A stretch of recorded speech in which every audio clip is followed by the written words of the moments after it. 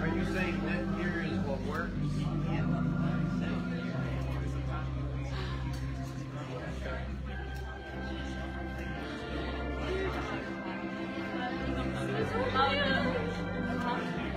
I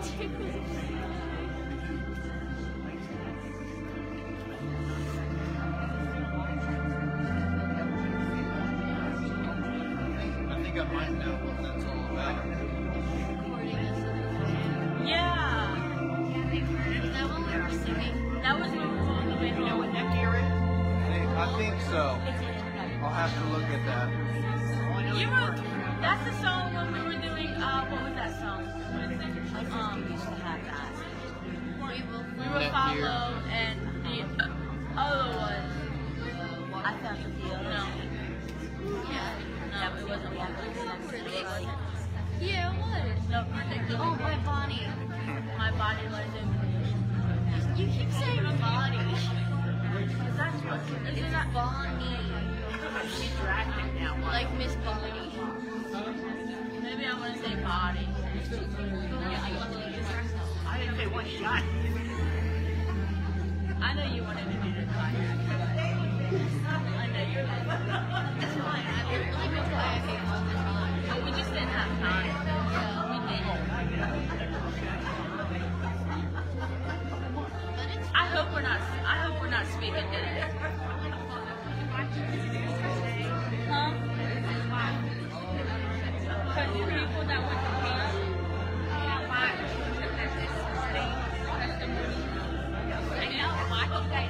oh, I thought you said why. I know, watch us. No. Watch us have to do it.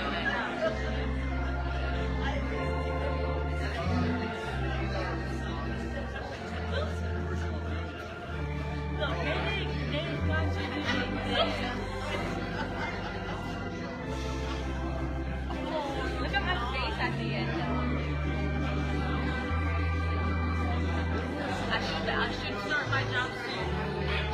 I thought you did it yesterday. No, because my stuff is not back home. My stuff is not back to home. And then we do it back home.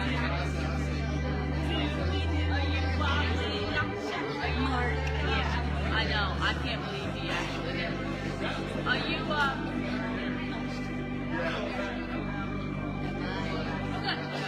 I'm doing two things at once. Are you, I'm going on decisions about this? Yeah. Okay. No. Just because I heard it with Kayla read this, and I want to see how it's Hey everybody, how you doing? Can you see it with you, Tony? Is that cool? Good to see everybody. You're looking just fine, I'll tell you that. Fine looking group of people except for the ones that are ugly. I mean, Thank you. everybody else. Thank you. Everybody, oh. Just say my name next Just time. say- Yeah, okay, just say yeah. my name next time. Hey, let me give you just a few things to think about. I'm going to have Brother Garrett Hale walk up here if he's in the room yet. I know some still haven't gotten in, some are social. Oh, that's right, up here. Come on up here, Brother Garrett. You're going to start by opening with prayer. And then, Brother Jesus, I want you to greet the people, all right? I want you just to tell people what's going on, not announcement-wise, but what the Lord is doing in our church, how God has worked and how you've been blessed by that, just by way of greeting. And then we'll have Brother Mike do the scripture reading today. Travis Smith's going to do our offering. Tom is going to do the announcements today. And I want you to know something. Our visitors are off the hook today. I've enjoyed getting to know some people. How many of you enjoyed getting to meet some new visitors, some people just off the hook, blessing? And my brother Brian is here. Brian, man. He's going to be preaching later on today. He's going to be speaking in the evening service. So, those of you who are visitors say, Pastor, I have not gotten a visitor's card. Let me see your hand. Anybody? Anybody? Oh, everybody's gotten one? Boy, those ushers. Everybody's got one. Good, good, good. And you've already turned those in? Who hasn't turned theirs in? All right, I just wanted to embarrass you real bad. Okay, good. And then the gifts. There's chocolate out there. There's fake root beer out there. Actually, if you get some soda water, and mix that in, it'll be just like root beer. You probably get 2 or 3 root beers out of that one box. Maybe more than that. But you go back in and grab a hold of some Dad's root beer, get some chocolate, eat all day long. It's your day. My brother said, there's no rules today. No rules today, Father's Day. All right.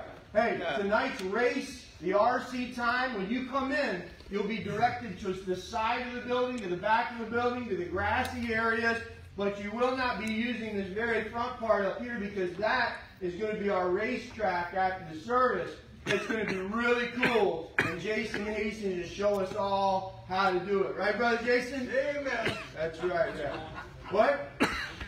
Will get me going? All right. I'm going to go down and get my car. I haven't gotten my car yet. Oh my gosh, they're all sold out. I got to go right after the service and get it charged. I think they're all sold out. Oh, they're all sold out? Yeah. Well, I'll just run around the track and beat all of you, all right? Brother Gary, come here, friend. Thank you all for being here. How about that? Thank you all for being here. It's great to be in the house of the Lord. Let's pray. Father God, Lord, I thank you so much for this beautiful day you've given to us, God. I thank you for these beautiful people you've brought to your house, Lord. Amen. We're so grateful to be here and just worship you and hear preaching from your word, God. I pray that you'll be with us. Move in our hearts, Lord. We don't want to leave this building the same as we came in, Lord. We want you to work in our hearts, and we want to be revived, God. I pray that everything that goes on here this morning is all to the glory of you, God. That we keep our eyes on you. I pray it'll be with the pastor as he preaches, Brother Gary as leads the singing, and all of us as we worship you in our heart and with our lips. And we ask this in your holy name. Amen. Amen. As Brother Jesus is greeting us, those who are in the choir, why don't you come up and sing this hymn from the choir. Grab a hymn book if you will. It's hymn 521. A New Name and Glory. We'll sing this in a beautiful way, one to another. I think it's nice sometimes to hear people up here singing while you're singing. So choir, come on up. Those of you who want to be in the choir and know a new name and glory, just come on up as well. It is wonderful to see everybody that is here today. And it's good to be at God's home, God's church. Amen. And I just praise God that, like Pastor said, before I got here, when I first got here, I remember Pastor Barry just came up to me and gave me a hug. Started talking to me in Spanish. Amen. I didn't know that. But I praise God for being here. Just want y'all to know that y'all all are a blessing. It's encouraging to see that the church is growing. Amen. Praise the Lord. All right, let's go ahead and stand, congregation. We're going to sing a new name written down in glory. We're going to sing all 3 stanzas. All 3 stanzas of a new name written down in glory. On the first, here we go. I was once a sinner, but I came, pardon to receive from my Lord.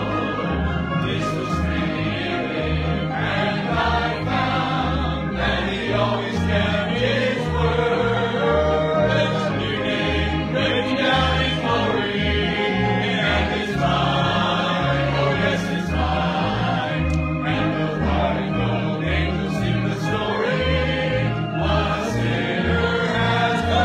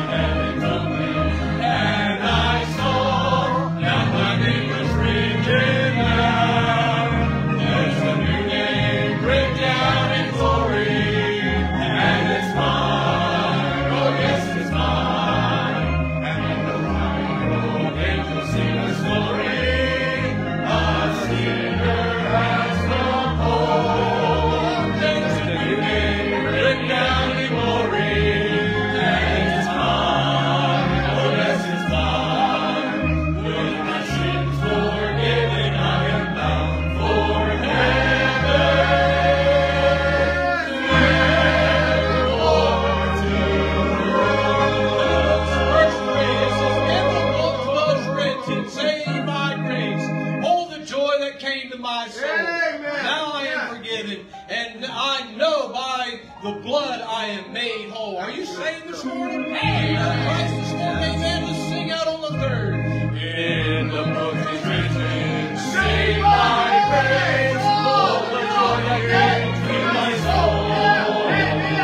Now I am forgiven, and I know by the blood I am made whole. There's a new name written down in glory, and it's mine. Oh yes, it's mine. And the white robed angels sing the story.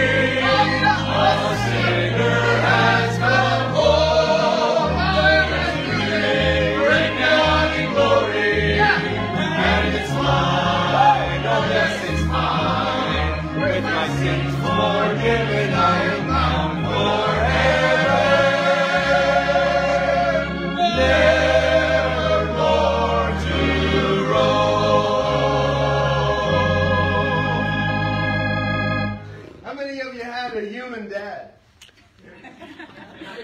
So there's no extraterrestrials in here? Nobody like that? Then you know he's just human, right? He's just a regular old guy. And my dad was human too, but there were things that he carried that Christ caused him to do that made me love him even more. And just being who he was, now it caused you to love him, but listen to this song. And don't think about my dad, okay? He's just a human dude, just like I am, just like you are. But listen to this song and think about who is really emulated in it. It's Jesus Christ. Who's really emulated in this song? Jesus Christ. Amen? Amen. Thank you, Dad, for all you've done. You're bad. You bet.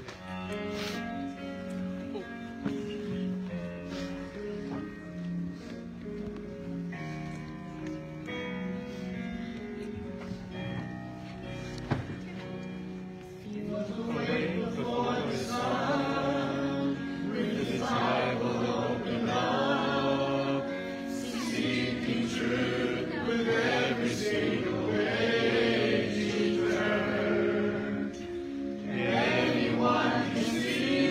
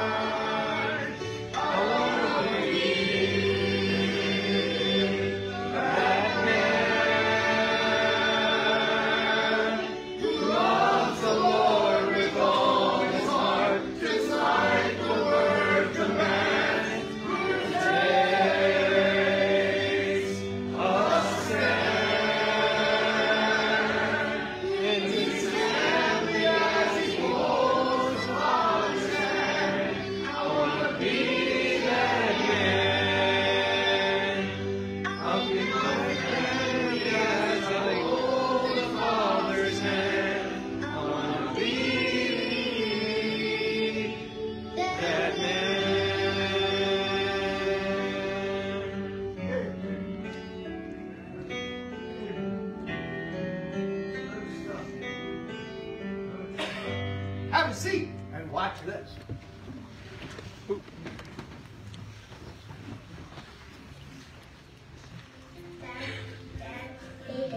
I want to be rich and good looking. I want to be rich and good looking. I need you to challenge me to be rich and good works. To be rich and good works. I'll be focused on building my career at all costs. I'll need you to show me how to put my family ahead of work.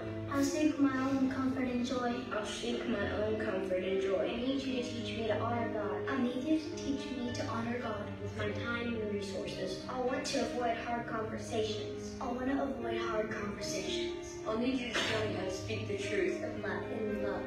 I'll find myself wanting to please the crowd. I'll find myself wanting to please the crowd. I'll need you to remind me that I should obey God. That I should obey God. I'll look for happiness in many different places. I'll need you to show me that joy is found in following Christ. I want to treat girls how the world tells me to. I need you to show me how to honor them with all my actions. I'll find myself stuck in bad habits. I need you to show me the way out. I need you to show me the way out. I'll need you, Dad. I need you, Dad. I need you, Dad. I need you, Dad. To point me toward Christ when no one else will. Point me to Christ when no one else will.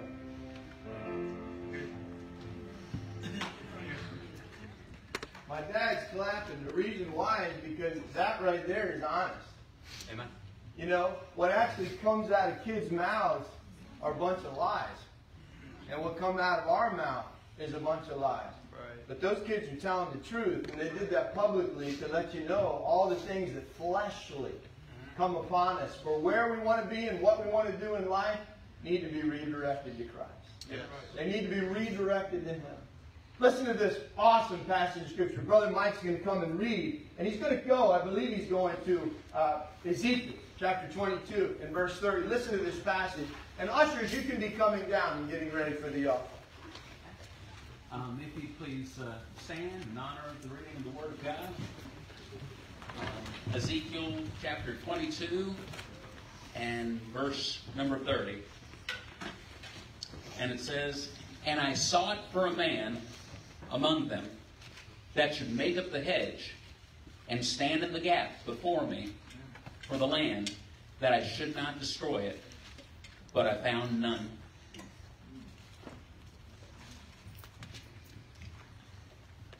Bow our heads and close our eyes for the prayer over the offering. Dear Heavenly Father, I thank you for what you've been able to do in my lives and bringing everybody here, God. And I ask that you bless this offering, Lord, and bless those who are prepared to give you what they feel they can, Lord. You deserve so much, and you deserve more than we can ever give you. For everything that you give us, there's no way we can give you what you truly deserve, God. So pray that you bless their hearts and bless this offering, Lord. In your Son's holy name I pray, amen.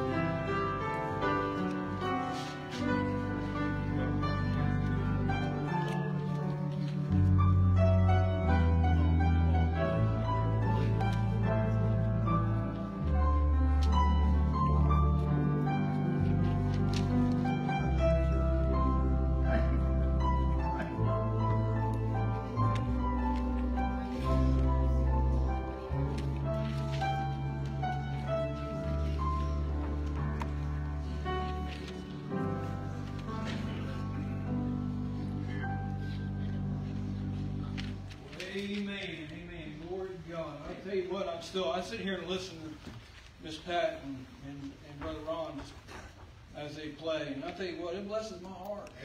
Amen. I wish I could get up there and do that. I just watch him.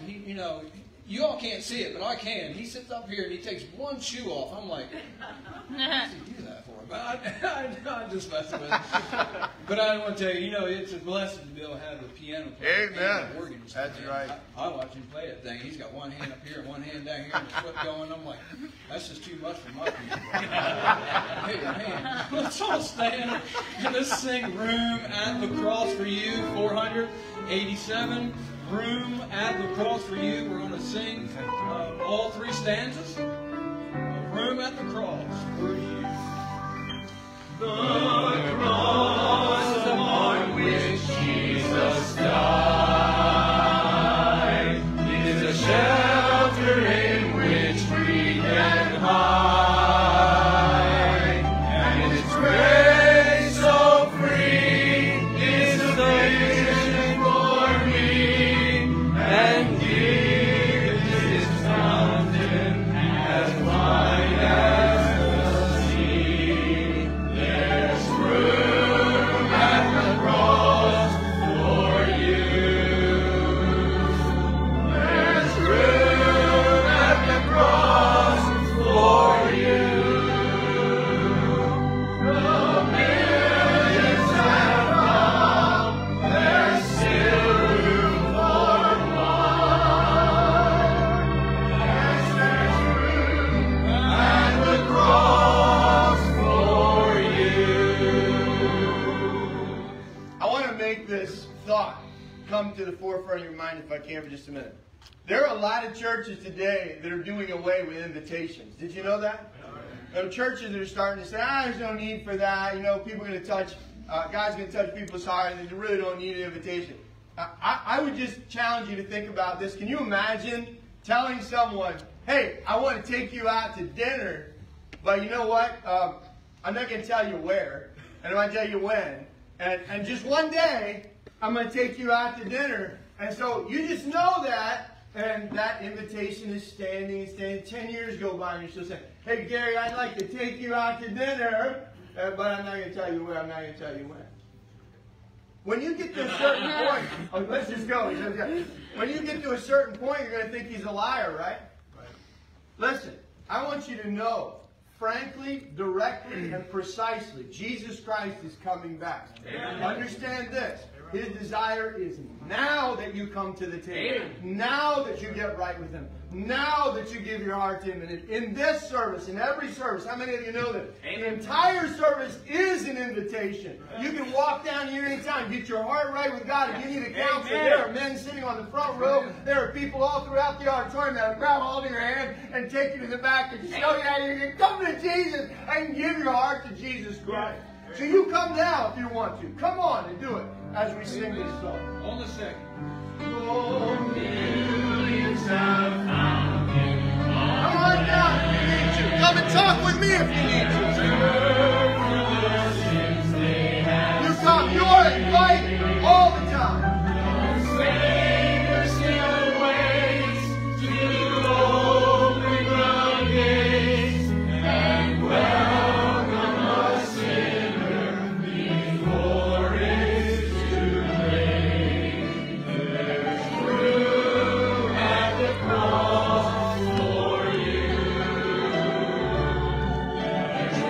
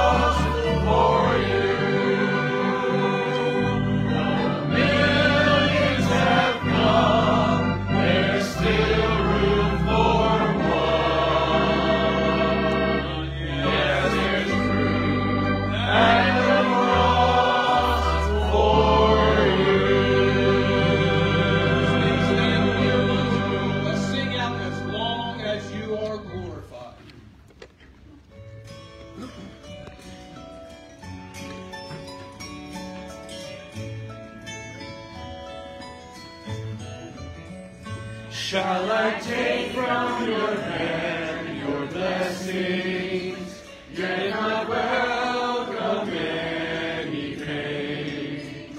Shall I thank you for days of sunshine, yet grumble in days of rain?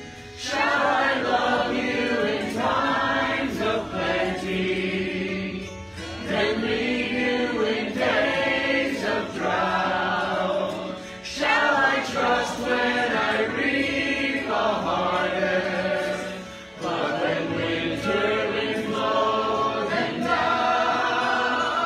Oh, let your will be done in me, in your love I will abide. Oh, I long for nothing else as long as you are glorified. Man, you're singing great, First Baptist. Keep that up. It's beautiful. Good. Are you good only when I prosper, and true only when I'm filled? Are you king only when I'm carefree, and God only when I'm well? You are good when I'm poor and needy. You are true when I'm parched and dry. You still reign in the deepest valley. You're still God in the darkest night. Oh, let your will be done in me. In your love I will abide. Oh, I long for nothing else as long as you are glorified. So quiet my restless heart. Quiet my restless heart. Quiet my restless heart in you. Oh, let your will be done in me. In your love I will abide. Oh, I long for nothing else as long as you are glorified. As you are glorified.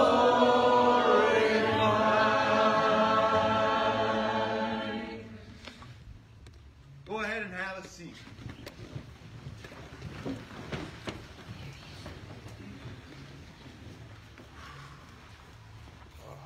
You know, I was thinking, because this busy world and everything, you know, we often like to plan things ahead, don't we? Yeah. And Pastor was talking about the other day, Coffee Time Chat is, you know, complaining be a sin. And I think this song right here speaks it perfectly, where we ought to just take it day by day. Amen. Yes. So listen to the song.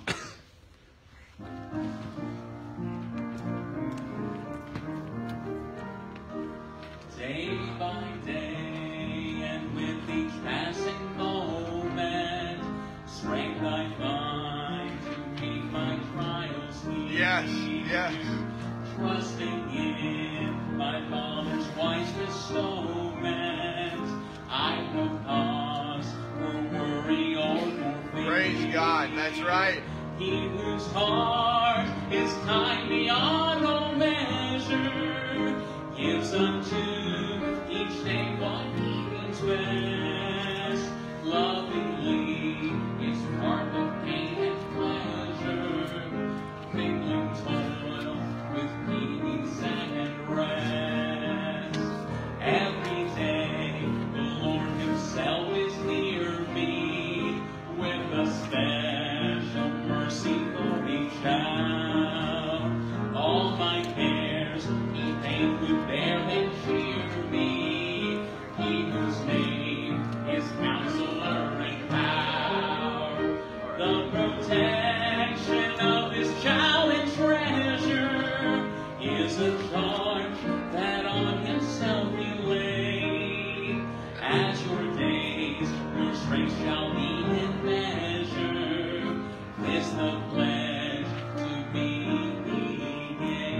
awesome, man. Yes. Help me then in every tribulation, so to trust your promises, O Lord. Amen. Yeah.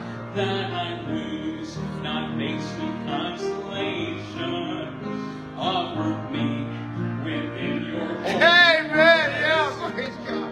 Help me, Lord, when toil and trouble meeting, and to take as from a mother's hand, one by one, the days, the moments fleeting, till I reach the promised land.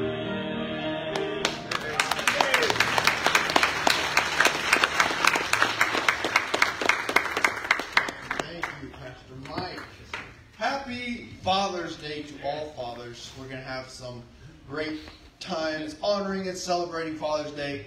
We're going to have the RC race tonight. That's after the evening service, correct? Which is better than anything, man. Which is better than anything. Yeah. All right. That's the best. It's better than anything. Tonight's RC race. Oh, the service is better than anything. Yeah. Yes, okay. And then the RC race is after what is better than anything. Yeah. So we're going to be, Pastor already mentioned that. But we are also going to have a picnic type thing going on. Yep. So who would be able to bring, raise your hand, who would be able to bring something for a picnic tonight after the evening service? I'll cook, we'll honey. Enjoy that as well. I'll cook, honey. If you want to bring something to have a picnic, be able to share something as well, we'll have that to honor, celebrate Father's Day tonight as well. Pastor Tom, we have my brother said I'm not supposed to lie in church, so... What did you lie about? I'll just take it back. I won't cook, honey, okay? Thanks, Mom. So, also, Christmas in July is coming up. You can sign up to bring a gift to participate in that. That'll be July 25th. Yes. And the summer in July, we're also going to have a summer preaching series. So you're going to get to hear all kinds of different preachers that the Lord will use. So pray for that. Pray for that month that the Lord will be able to use each one of us that will be preaching. And we will also have testimonies. So pray for your part in that, what you can do during this next coming month. Amen. October is Missions Conference. Also pray for that. We'll be hearing some good preaching then as well. And we'll be challenged with God's heart missions. And then the missions trip to the Dominican Republic is coming up. So you probably want to save is the idea. Right. You want to start planning for that. We'll start, I'm sure it'll start coming together. We'll have the specific dates and such. That'll all come. But pray. All right? Be in prayer for these things coming up, as well as our visitation. Be a part of that. We'll be meeting Tuesdays, Thursdays, Saturdays. Yesterday was amazing. We got to speak to, we had great opportunity. You get a lot of opportunity at outreach. Lots of it. Yeah, I got true. to speak to 2 people personally. Yeah. And you get to, if you haven't done that yourself, you get to learn. You get to be a part of that. Yes. So come this week for that. And be doing that yourself. I encourage you. We're doing it. We're doing it. And it's very encouraging when we get to see each other doing it. It is. That's what really does it for me. It's an encouragement. It's also a good accountability if you want to hold yourself to that. So be encouraged by that. And then we'll be having Sunday night. We're going to talk about tonight the cost for the pastors' conference coming up. Right. So come tonight. Yes, and that will be discussed. Who would be able to? I believe we have a water rotation put together. Right. But does anyone want to add themselves to that list? What that means is just watering the plants that were put in a little while ago. Is there somebody that might be a part of that? Slip your hand if you say, I help with that. It only takes about 15 minutes. Bev, thank you so much. John, thank you so much. Anybody else?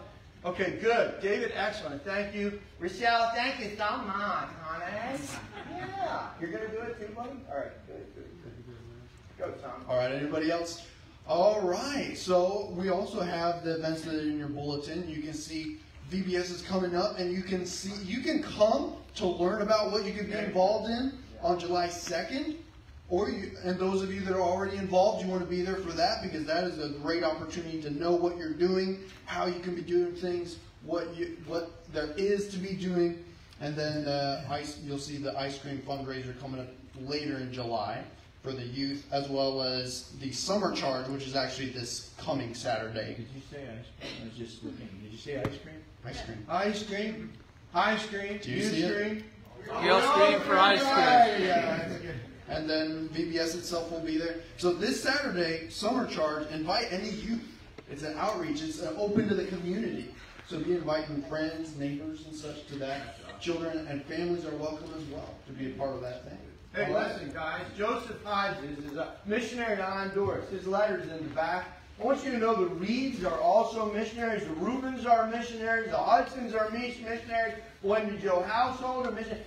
I see the two that are highlighted, but man, there are so many. The Landons, you're looking at the Simmons, the Ackerets, and the Mariners, the ones that I've been looking through and studying their letters, right outside the foyer, off to the side. Grab those. Read them. Think about what's going on in the world. Grab your Bible, won't you?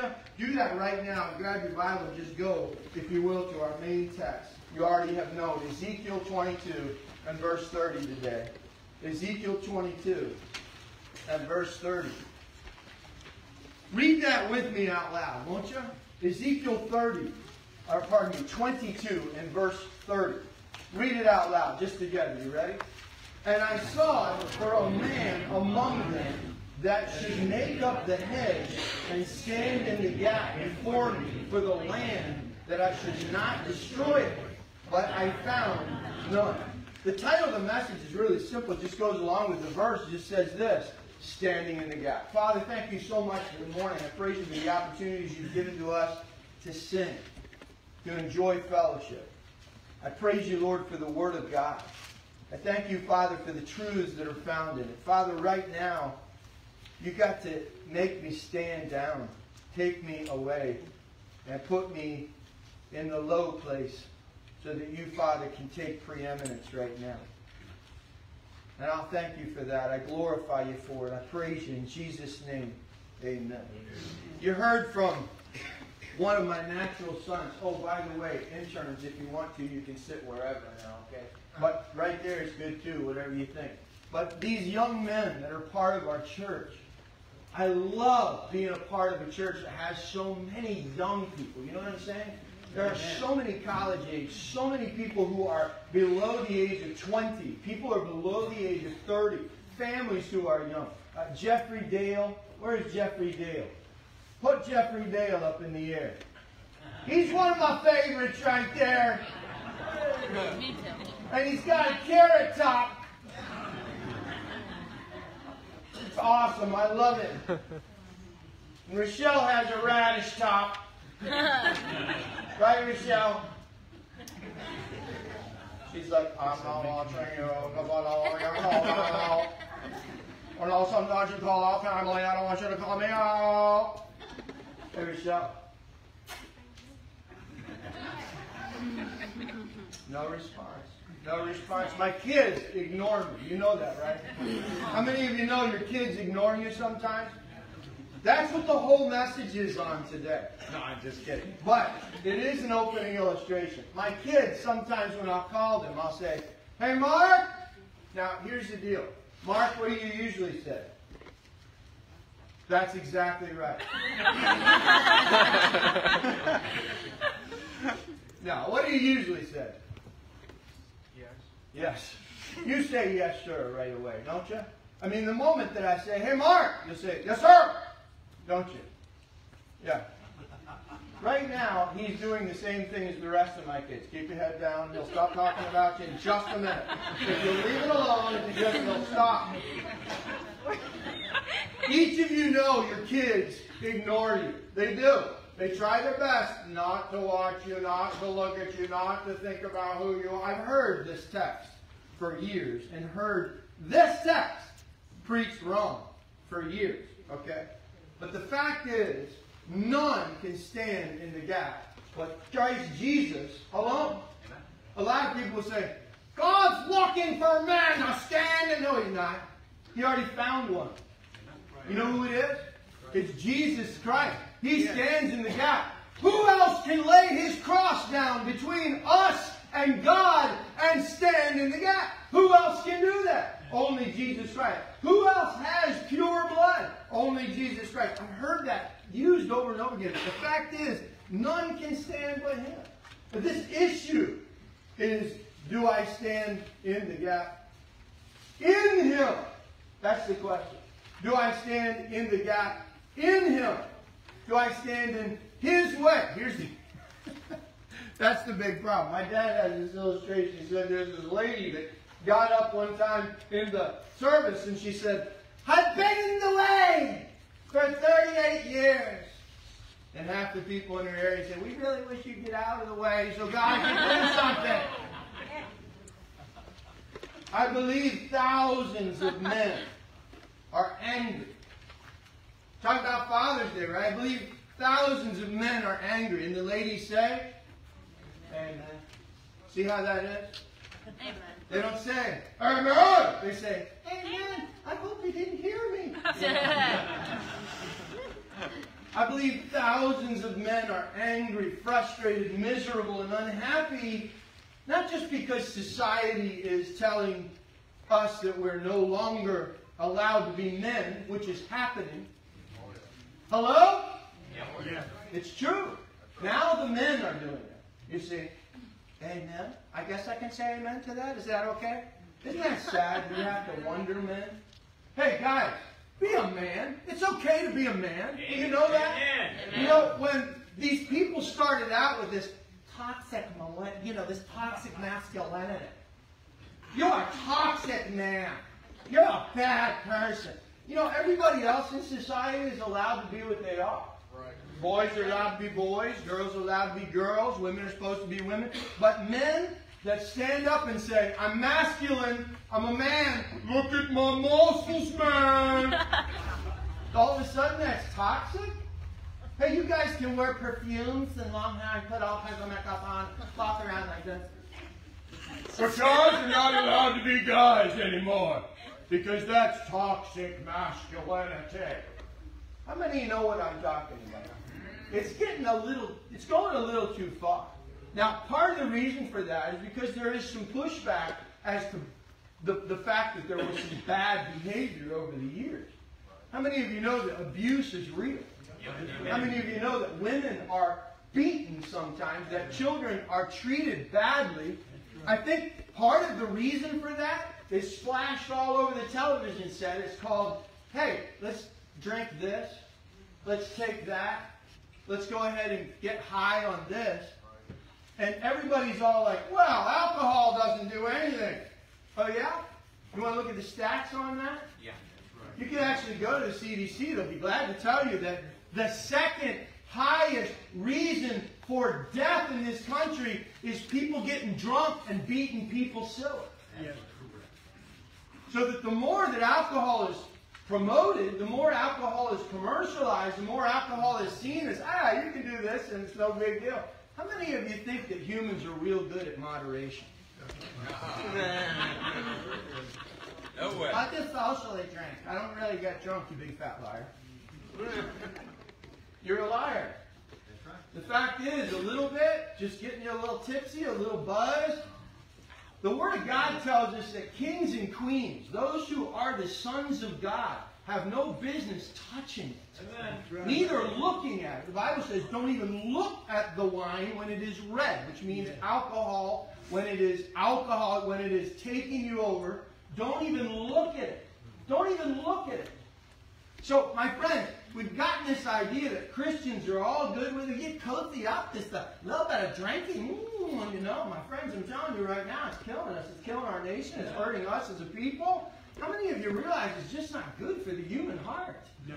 It's not good for the human body. It's not good for the human liver. It's not good for the human soul. And whatever the Word of God says is not good for someone, guess what? It's not good for them. But I take it in moderation. Well, I kill in moderation. Just a little bit, you know. Come on. I have adultery in moderation. You know what I'm saying? I fornicate. It's sin. When the Bible calls something sin, it's just sin. Jesus drank alcohol. Jesus drank mosto, which was grape juice. It was grasped out of the bottom of the stomach of a sheep to last all year long and it was fresh grape juice reconstituted with water. That's what Jesus drank. And that's what Jesus made in the wedding feast. Because back then, fresh grape juice was the best kind of wine. And that's why the master of the feast said in that moment, wow, this is better than anything yet. Yeah. Why? Because it was old. It wasn't old and moldy. It was new. Now let me ask you this. Do you really believe that Jesus Christ would represent the blood of His Son? Jesus Christ would represent His own blood, pardon me? That He would represent His own blood with something crusty and old and moldy? No. Sure. It was fresh. That grape juice was fresh. You'll even see pictures of people exposing it, taking it and squeezing it into a cup for kings. You've seen those pictures, haven't you? Yes. Haven't you looked and seen the hands of people around grape juices and the juice is flowing into the cup? My friend, let's get back to truth, because in 2,000 years we've lost a lot of it. How many know there's a lot of lies out there? Yep. How many know that a lot of people are just disgustingly vulgar with their lies, starting with the president all the way down? How many of you know that? How many of you know that Congress lie through their teeth every day, the Senate as well? How many of you know that? How many of you know that preachers lie all the time?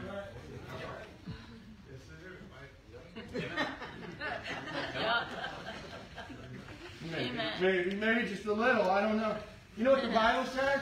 The Bible says, let God be true and all men liars. Everybody's a liar.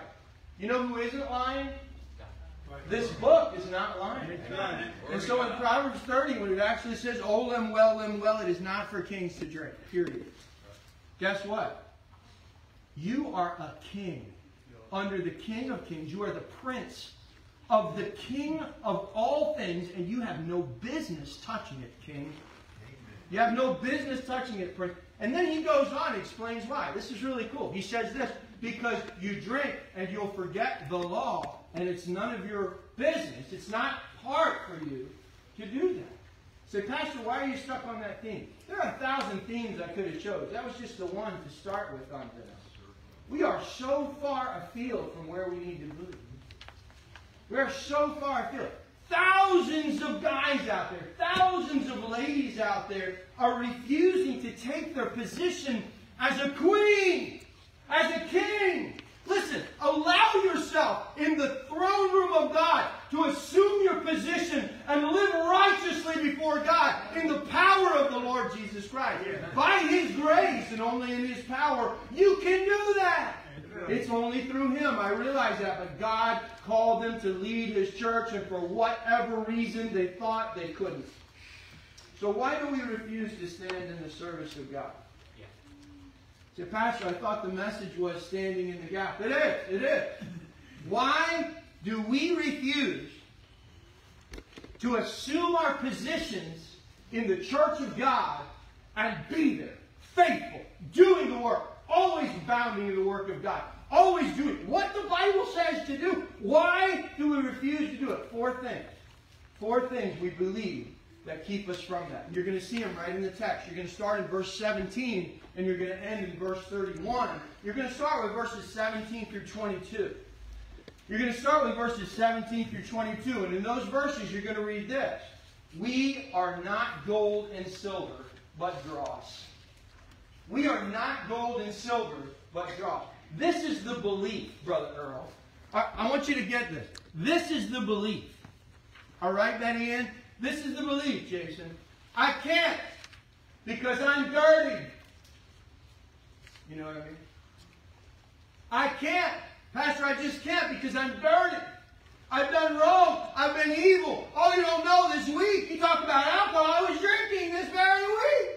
I was involved in alcohol and marijuana. I was involved in other things. I may have been involved in women. Oh, my goodness, I looked at porn. Now I know, Pastor, I'm dirty. I can't. Well, here's what the Bible says in verse 17. It says this. The word of the Lord came unto me, saying, Son of man, the house of Israel is to me become dross. You know what dross is? Basically, it's just the offscound. You could call it excrement. You could call it whatever is in the latrine. That's what you guys are. Have you ever thought about this? What is dirt? Huh? What is dirt? What is topsoil? Decay. And that decay generally comes from what, Alicia? Compost, right? What is compost? Okay, you guys feeling me on this? All right, so what were you made of?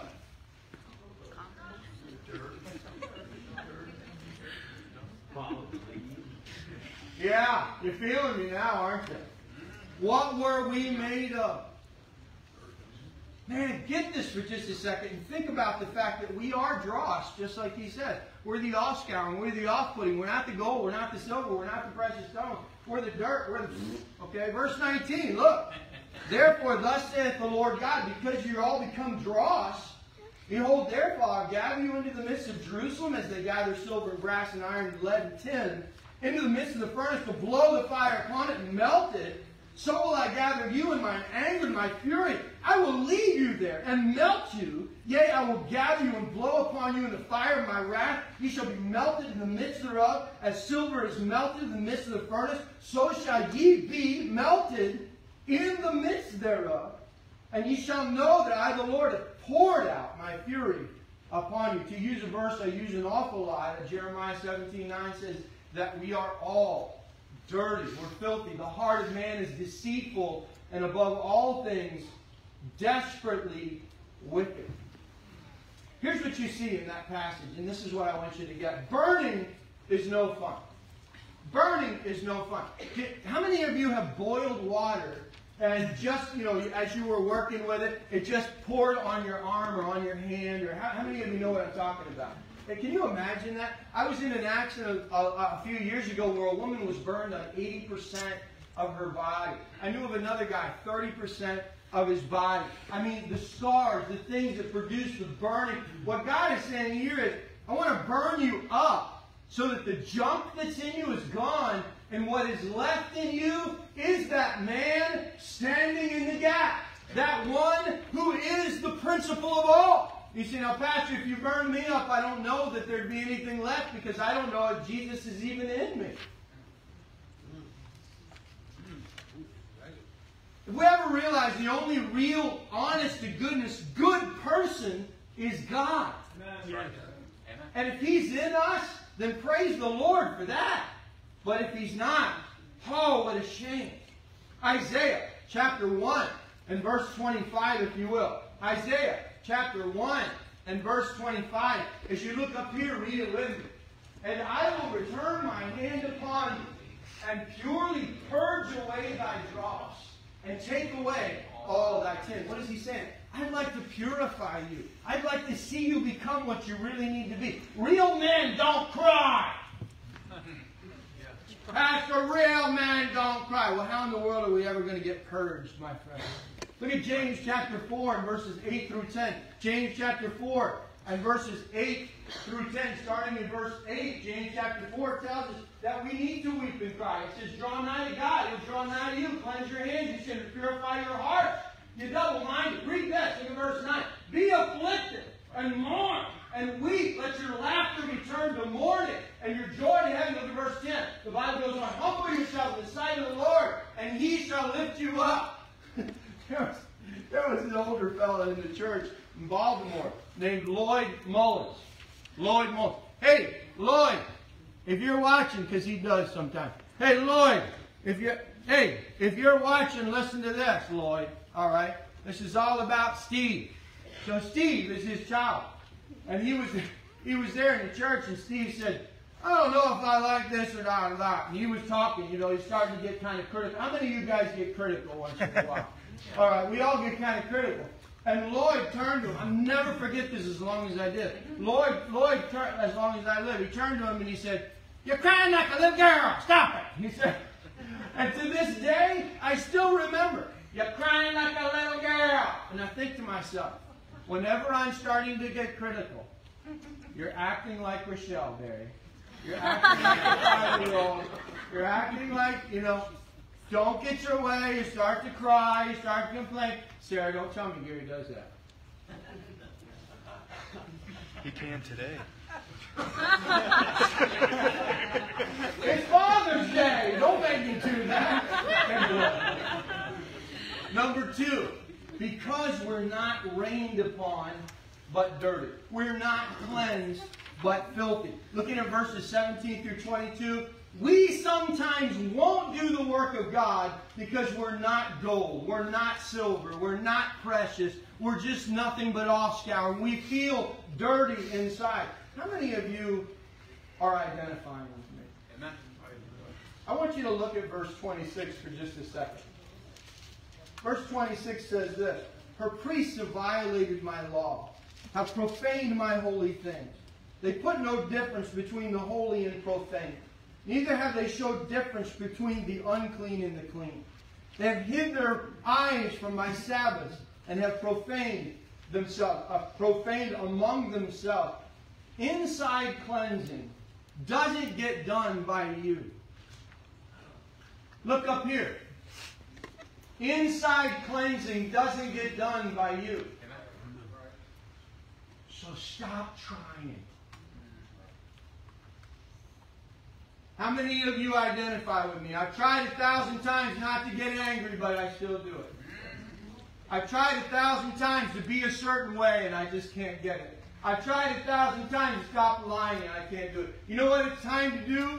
It's time to look up to the Savior of the world and say, oh my God, this vessel right here is weak, it's broken, I have nothing to offer you, but oh God, if you will take me, if you will make me different, if you will do something in me, I'll be glad to give you myself. Yeah. Do you know what that's called? Repentance. Yeah. When an individual not only says, I'm sorry, but then goes so far as to say, God, change me, that's repentance. Amen. When an individual decides, I'm headed in a certain direction, and oh God, I need you to do something in my life. I'm trying to stop this habit. Oh God, I'm trying to do this. Lord, please help me. And when you cry out to Him and you beg Him and you are actually supplicating to Him to see real change, our God can change us. How many know that? Be empowered in this. You say, I can't be in ministry. I can't do the things of God because I'm dirty, I'm filthy, I'm wrong. He wants to make you clean. Just jump in the shower. He's all ready for you. His blood will cleanse you. Oh, I love it. His blood will cleanse you today. All you've got to do is say, oh God. And you know how long it takes? The coolest thing is it's only 15 hours. 15 days.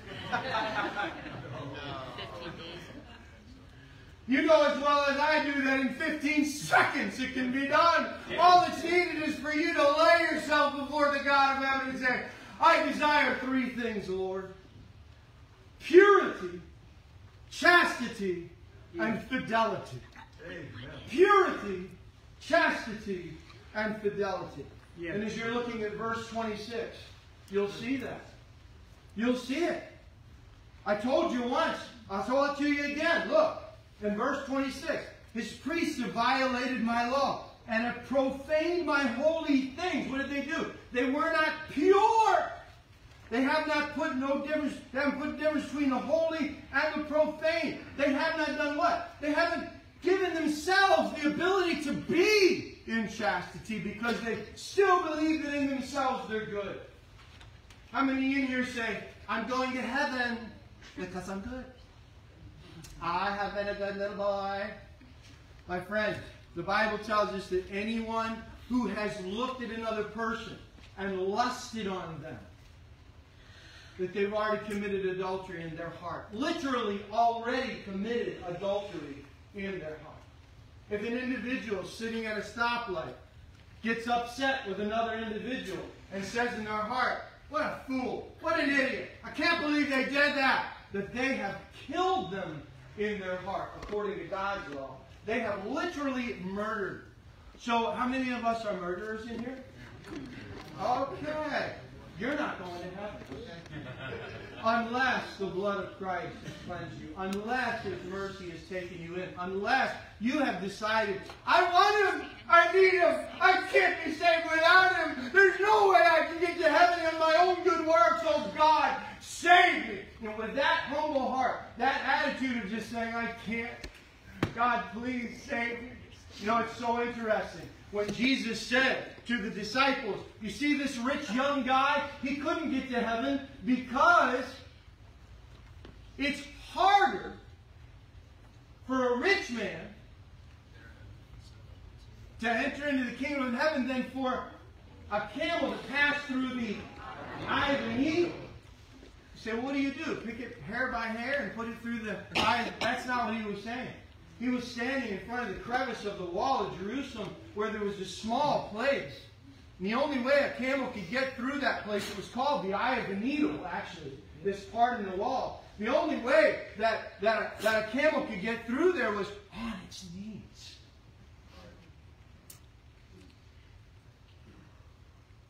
So what Jesus was saying to his disciples is, it's hard for rich men to get into heaven because they just won't humble themselves and admit they're not good enough. But when an individual finally says, I can't, I know I'm a sinner, I've tried over thousands and thousands of times to get right, to be right, I've never been right.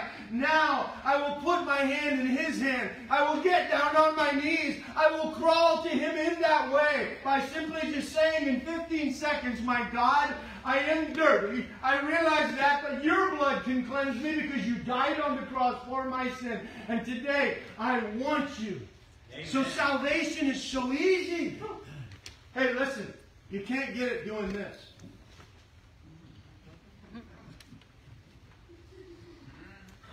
No? That's right. Come on. Jason, stop it. Stop it. That's right. I'm just messing with you. Right? Can't get it doing that. How do you get it? By doing this. Amen. Amen. My God, my King, your Lord. I'm not. Your Father. I'll never be. God, forgive me. Number 3. It's not just because we're not gold and silver and we realize it, it bothers us and we're not all we ought to be. It's not just because we're not rained upon by the first mercy of His grace, the power of His hand. My friends, how many of you know what body odor is? Yeah. Some of you may be going, yes, I know, right now I'm sitting next to them. We all know what body odor is. You know what? Just this morning, I had to pull up my shirt and my undershirt after I had my whole suit on because I'd forgotten to put on my deodorant. And every one of you would have been blessed by my odor if I hadn't remembered to do that today. So body odor is a problem. Tell me if that's not the case. Can I tell you something, my friends? Every day we have to do that because we're disgusting. You and I are disgusting. It's interesting when people will say, don't praise God, praise yourself.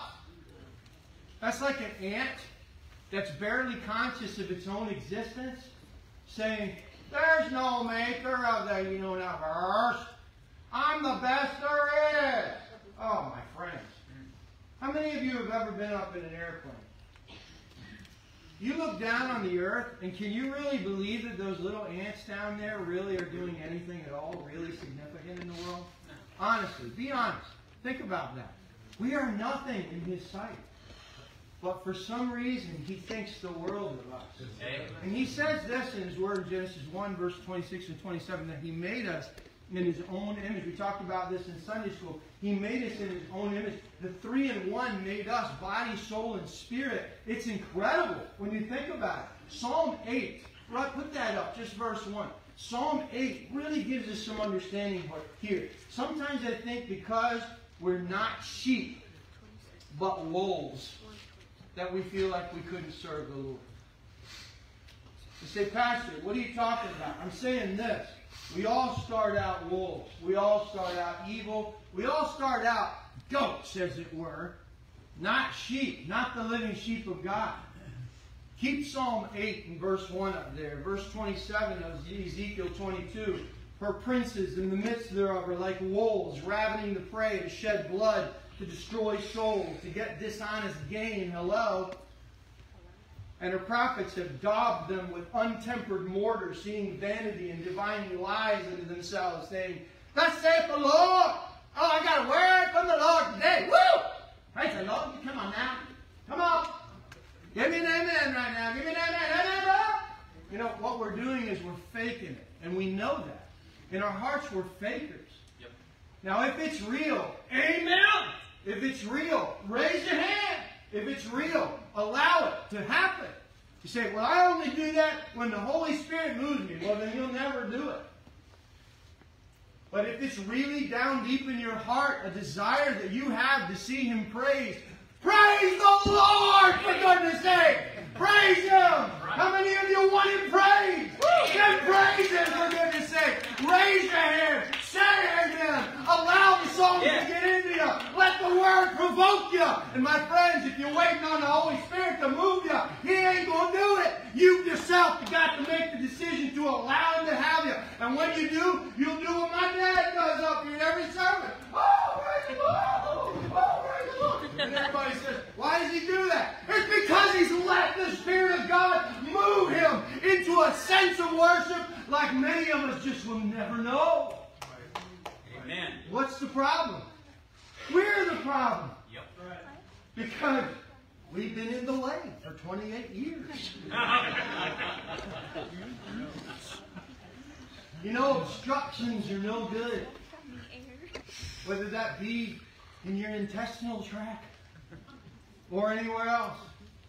Stop obstructing the Holy Spirit of God in your life and let Him flow. Let Him go. Let Him move you. I'm afraid if I did that, I might actually serve God. Yeah. Wouldn't that be terrible? Well, I'll be praying for you. Verse 27 goes on to verse 28, which goes on to verse 29. And the people of the land have used oppression and exercised robbery and have vexed the poor and needy. Yea, they have oppressed the stranger wrongfully. You say, Pastor, these things are even depressing me more. Well, my son David, he used to get depressed an awful lot. He'd sit and he'd get down. He'd get upset. And one day, I noticed that didn't happen anymore. And I thought, why is it that this is happening? I went to him and I said, David, what's the big change? Why are you so exuberant? Why are you so excited? Why is it that you want to be? You know, he's down in Accomack, Virginia now as the associate pastor of the church down there. Just loving on God, praising the Lord, excited. I said, what made the difference, David? He said, Christ made the difference. Christ made the difference. The more I got into His Word, the more I read of Him, the more I prayed to Him, the more real He got to be organic. Christ made the difference. And the greatest thing in all the world is this. He's not shutting anybody out from that exuberant, exciting, joyful lifestyle. He wants you to have it today. And all you've got to do is simply say, oh my God, I will not obstruct your flow anymore. I'll let you have me. Won't you take me, God? I want you to use me in your ministry, in your church, in your things. God, I'm going to give it to you. And David used to say, I can't. I can't. I can't. But now all I hear from him is, I can. I can. I can. And God's used him over and over again to win soul after soul after soul. And I watch that kid and I think, my Lord God Almighty, if every human being would just simply yield themselves to Him in that way, what a world we'd be living in. Amen. Amen.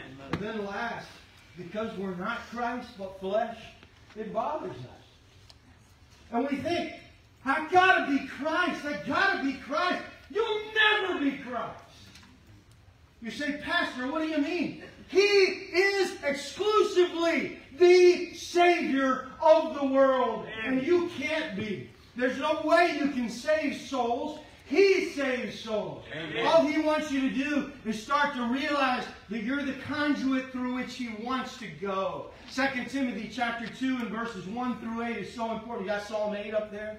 Psalm 8 says this, O Lord, how excellent in all the earth, who has set thy glory above the heavens. Look at this verse 2. The Bible goes on and it talks about us. And it says that He has expected us. Look at verse 2 if we can. Verse 2. It gets stuck. Okay. Out of the mouth of babes and sucklings hast thou ordained strength because of thine enemy, that thou mightest still the enemy and the avenger. Look at verse 3. When I consider thy heavens, the work of thy fingers, the moon and the stars which thou hast made. And look at verse 4. Look at it. What is man, that thou art mindful in the Son of Man, that thou visitest him? But thou hast made him a little lower than the angels, and hast crowned him with glory and honor. Look at verse 6. It says this, for thou madest him to have dominion over the works of thy hand. Thou hast put all things under his feet. Get this. Look up here. John, don't ever forget this. Listen to this. Don't forget this. Every single one of you can be used in ministry. Every one of you. You're allowed to have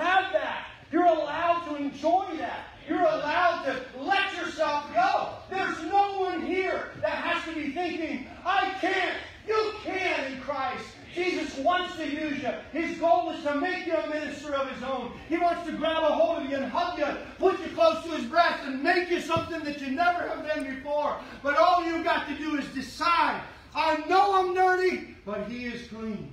Yeah. I know I made a mistake, but He has never made a mistake. And all I need now is to put my hand in His hand and say, Lord, take me into the pipeline. Yes. 1 Timothy 2 and verses 1 through 8 makes us understand that He is the only mediator between God and man. Amen. He is the only one. So, who is the one that stands in the gap? Get this. You ready? With you encasing Him. With you encasing Him. How many of you have a garden? How many of you have been watering your brains out lately? All right, you know how that is, right? Does the hose do anything?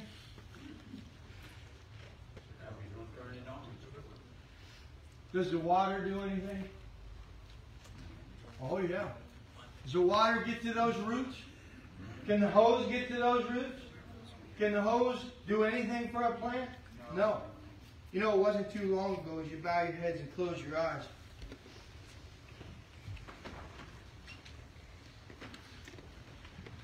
Verse 31 says, Therefore I've poured out my indignation upon them. I've consumed them with the fire of my wrath. Their own way have I recompensed upon their heads, saith the Lord. A warrior who would pray and seek God's face and really desire His will can keep all that wrath from falling on these United States.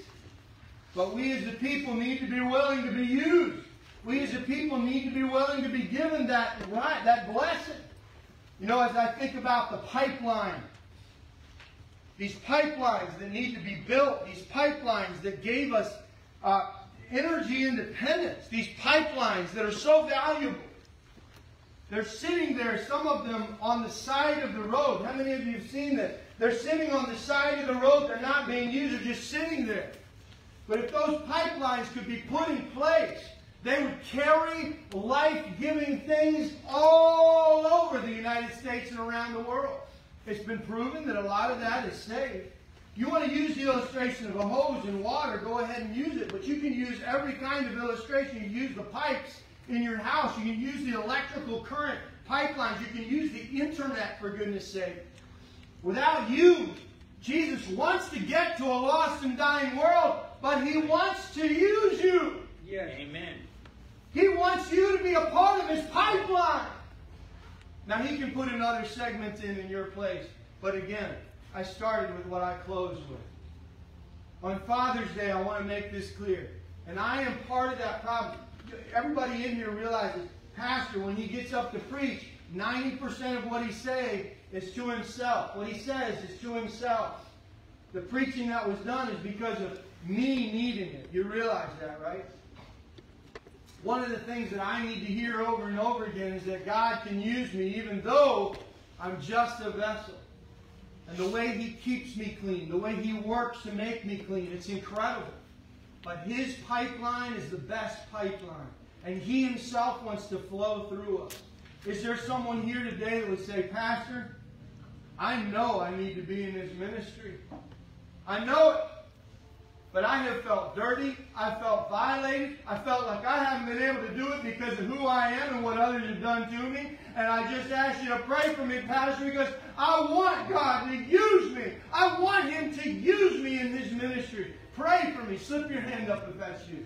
Wow, good night. All over the auditorium. I want to be used of God. Slip your hand up if that's you. I want to be used. Yes, yes, yes. I want to be used of God. I want Him to use me in ministry. I want Him to use me. Yes, good, good, good. Praise God. There's someone that would say, oh, Pastor, pray for me because even my desire has been marred by my sin. I want it, but at this point I'm just cold. How many would say that they identify with that phrase? Slip your hand up. Honesty, honesty, honesty, honesty, honesty. Good. Now, how many would say, He's already using me in the ministry? Slip your hand up if that's you. Glory to God. Amen. Amen. First Baptist Church, almost 100% of people are involved in something, I realize. I thank God for that. Is your heart cold today? Hey, look up here. Are you even hearing what I'm saying? Or are you thinking about lunch?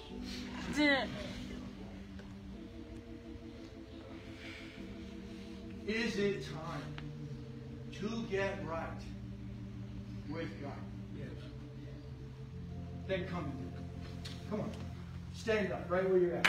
Come and do it. Fill these altars. Come. Come right now. Do it. Come fill these altars. Get right with God. If someone needs to be saved and you're not 100% sure you're going to heaven, come grab my hand right now. Anybody else? Come. Won't you come? You say, I've been working in the church for 30 years. Come! Pray for those who are in need. Do it now. Get on your face. Be an encouragement to the lost to walk down with you. If you're a worker, come down and start getting with the people that need to be prayed for. Others are coming. Why don't you come? I see these coming. If you need to come to be saved, come to be saved. If you need to come to be baptized, come to be baptized. If you need to come to be a member of this church, come for that purpose. If there's a need, your neighbor, your friend, those that are around you, come and get on. And oh, many, many are here at the altar. Why don't you come? Anybody else? Come. Why don't you come? Yes. Amen. Yes. Amen. Yes. Amen. Anybody else? Yes, I see that. Come on down. Yes. Come on down. No problem.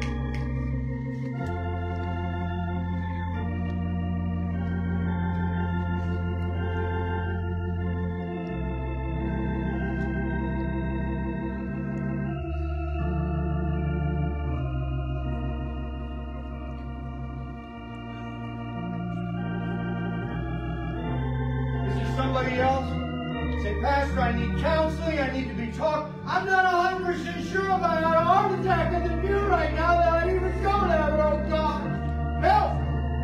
Help me.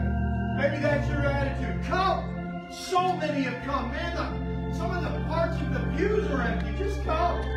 Ain't nobody here but us and God. There's no reason to be embarrassed. Come on. Anybody? Come on. See, I need to get right with God. I need to be right. I need to live in a daily walk with Him. Come on. Come do it.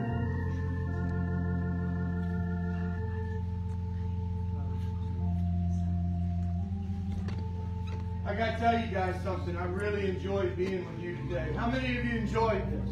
Praise the Lord. That's been an exciting moment. Some of you, I believe, right there in the pew, I could see it, where you just went, yes, God, I need that. I'm asking you to cleanse me right now. And it only takes a few seconds to tell Him that. And I'm so grateful. Praise the Lord. Why don't you give God a glorious applause for what He did? Glory, glory. Father, thank you for the day. I glorify you for touching hearts.